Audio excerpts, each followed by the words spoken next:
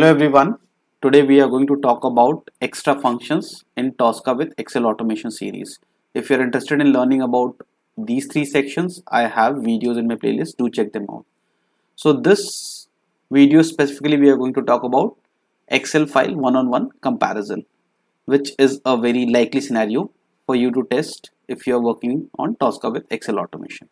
So there are several topics around this, like normal one-on-one file comparison. There are several functions which it offers. We are going to discuss cells, data, formats, objects, how to include multiple sheets or exclude.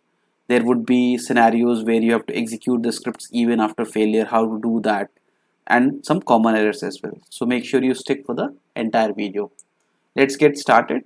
So I have already created a test case with the name Excel file comparison, and there is a standard module which we are going to import. It's as easy as that. Just search for Excel file one-on-one file comparison. So here you will see we have lot of parameters here, but first we are going to talk about the happy path positive scenario. Okay.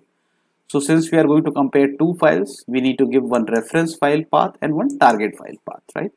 Now what I have done is I have taken one sheet and I have just made two copies of that exactly same file, but just a different naming convention. Okay.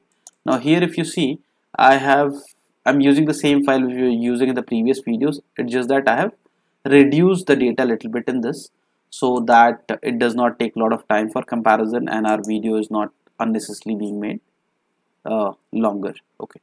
So I'll just put this particular file path. These both are exactly the same files, the same file copy which I've shown here. Okay. So what we'll do is we'll put the reference file here and we'll put the name file comparison 1 dot xlsx. Okay, and I'll copy and I'll paste this in the target file and I just change the naming convention to 2 here. Okay. Now if I execute this, it will show us the result in the scratchbook, right? But we have to see that where we are going to save that file. So we are going to talk about that. Let's first run this. So if I run this in the scratchbook, what it will do is it will compare this file with this file and all the data inside that. Since everything is same, it is going to give us a positive result. So in the time it loads, I will talk about this output path as well in the same time. So here we can give the path of any file. It does not matter what extension. You can use txt, you can use xls, you can use xlsx, all those things you can use, and it is going to put whatever the result is coming in this comparison and it is going to post in that particular file which we are going to refer. Okay, so here you see we are getting that this particular file matches with this file, but this is only in the scratchbook. Okay, so now we are going to talk about the output path. We are going to, maybe we can use the exact same folder path and I can just put something called results, and just so that we are sure, we will use some other file extension, maybe xls. Okay, and this is going to put my output path here. Okay, so let's run this.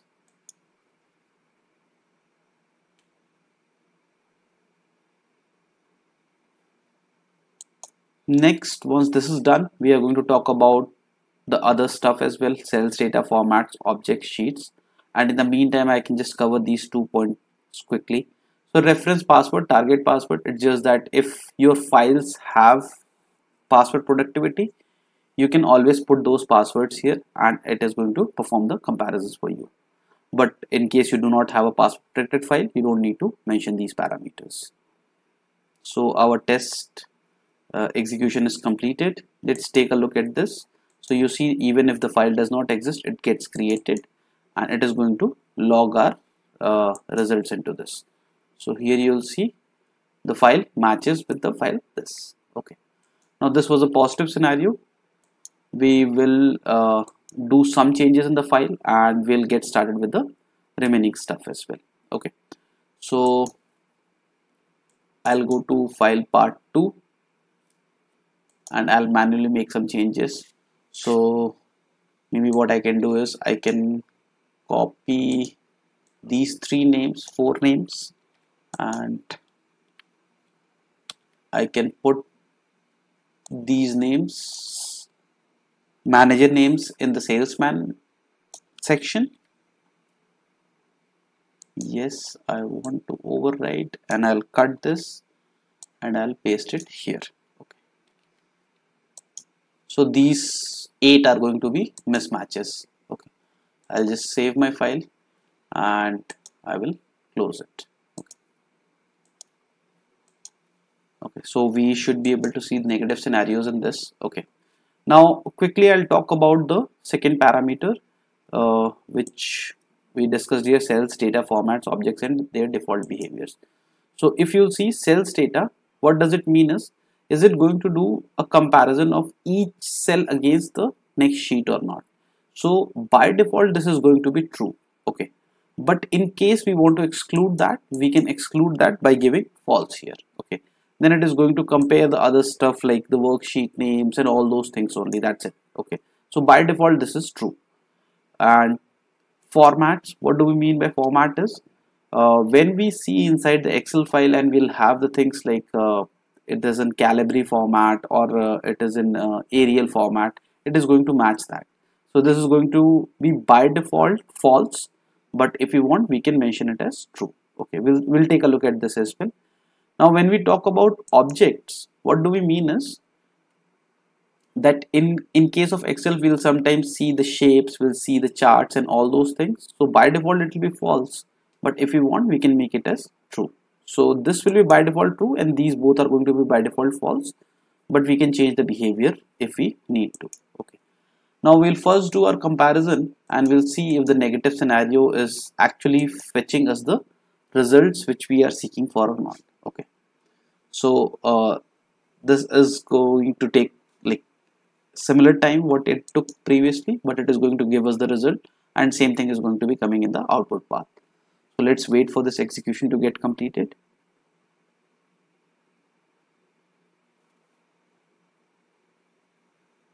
In the meantime, if you are interested in this series I have for workbook, worksheet, range, I have talked about this thing in the previous videos. You can check those out. I have a lot of other videos as well related to TOSCA automation on my channel, so do check those out as well. Okay, so obviously this got failed is what we were expecting.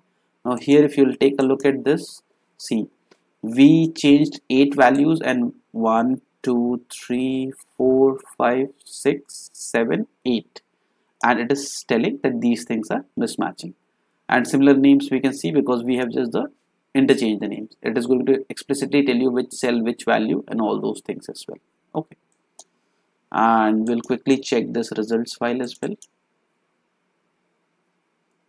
So this results file is going to get overwritten and it is going to give all the data. Okay, now we'll take a look at cells data. Okay, so this is by default true. If I put it as false, then it is going to be a successful scenario because it is not going to compare each and every thing, every cell data here. Okay, so if I run this now,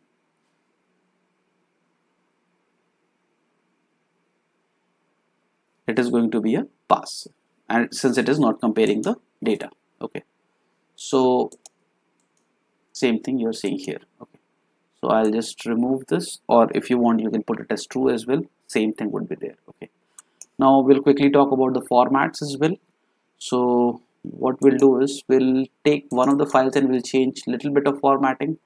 So what we can do is maybe for these first 2 names I'll change the format from Arial to maybe something else, Calibri. Okay, and then I'll save this. Okay, so by default this is false, but I'm going to make it as true now, and then we are going to compare. Remember, if we are putting the formats, it is going to take a little bit more time because it is comparing the format as well.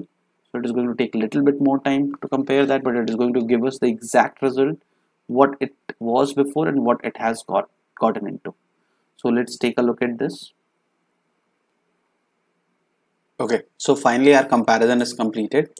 It took a lot of time, like around 5 minutes, because it does the format comparison as well. But here, if you'll see, it will mention what difference was there, as well as what difference in terms of the format is also there. So here, if you will take a look at the first four options here, here it was Martha, here it is John, here it is Ariel, and this is Calibri. Same thing for all the other cells as well. So we can do this comparison as well. I'll remove this now and we'll move to the next section. Objects we have already discussed. If we enable it to be true, then it is going to check for the graphs, the shapes, and all those things. Okay. Now the next thing is sheets. Okay. Now if you would have noticed in these files, I'll just showcase you. So we have two sections here, sale data and sales data. Okay. So it was actually comparing both of them. Okay. It's just that we did not do any changes in the sales data, so it was not giving us any output. Okay, but if we do that, we would be able to see that. So that means this, if we are not mentioning anything in include sheets, it is by default going to compare whatever sheet is present. So if I have 5 sheets present here and 5 sheets in one, it is going to compare all of those. But let's say I just want to check sales data and not sale data. This has the change which we don't want to check now. Okay, so what we can do is we can use this, and I can maybe rename the managers. I can delete this and I can put something, maybe YouTube, maybe subscribe here, something like that. Okay, and I just want to use compare the sales data. Okay, so sales space data is there. That's all I need to mention. Okay, so if I mention it like this, and now if I compare, it is going to compare only one worksheet. Let's take a look at this if it actually works.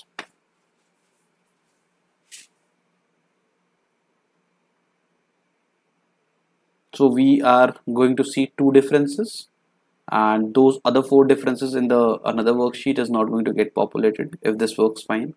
Okay, so we were expecting failure. Now let's see what we are getting here.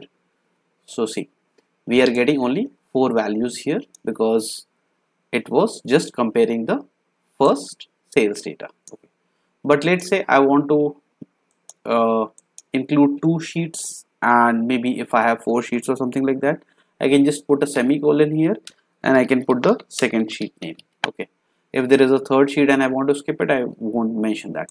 But if there are only 2 sheets and I want to match both of them, I can leave it empty, or I can put the same whatever sheets name are there here.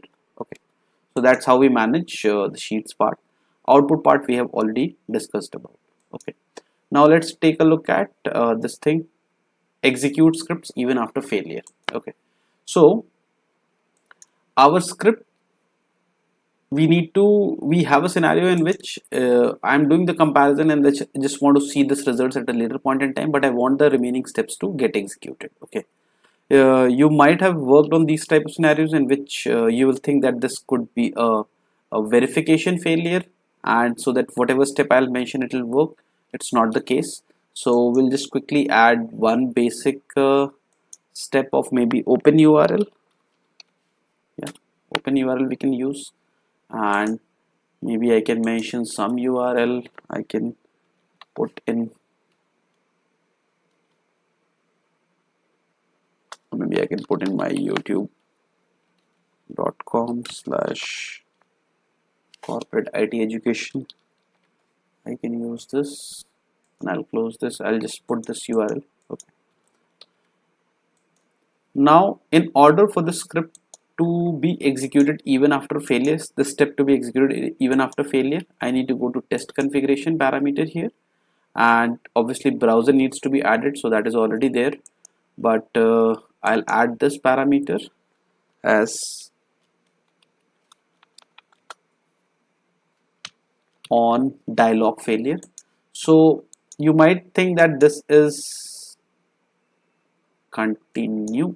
Okay, you might think that this is going to be a verification failure, but in case of verification we do mention that, okay, match A with B.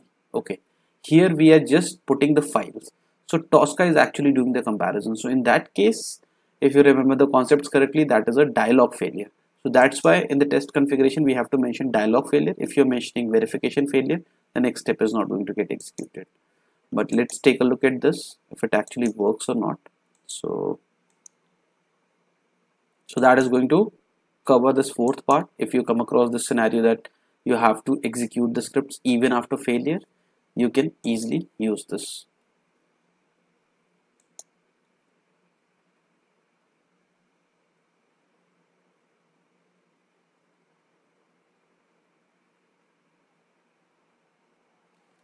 So we have to wait for 30 more seconds.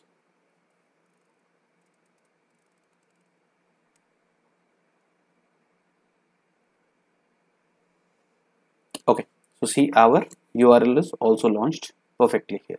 Okay, and our script is failed as well. Okay, let me just check this. So see, this step is failed, but our URL is successfully launched.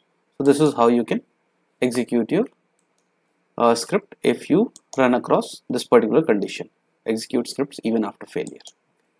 And obviously if you want the step to be failed, you don't need to mention this, and it is going to fail and it is not going to execute the next step. Now one more thing is, you might see this particular error when you are doing some sort of Excel file comparison. And when does the error comes, I'll showcase you that. So basically what happens is, if I do a file comparison 1 with a file comparison 2, okay, so let me open both the files. So here if you see, in from second row to almost till 9th row, this is a date, right? And here same thing in the file 1 and file 2. Okay, but date and date can be compared. Okay, but here let's say if I change dates with maybe some values, I'll put this here. Okay, then the comparison is cannot be done, right? Because this is of a different character type and this is of a different type. Okay, so let me save this and showcase it to you. So if you want to compare those two files at that point in time, it is obviously going to throw you a error. So if you're getting an error, this is the reason for that. If your files contain similar things like this, so I can just run this particular thing. We already have everything lined up here, and we are going to have some issue in the comparison because we have changed the data, and then this, it is not going to reach to that level because initially only it is going to throw the failure because the type mismatch is there. Okay, but let's see. So see, we got the failure, and here we are getting this error.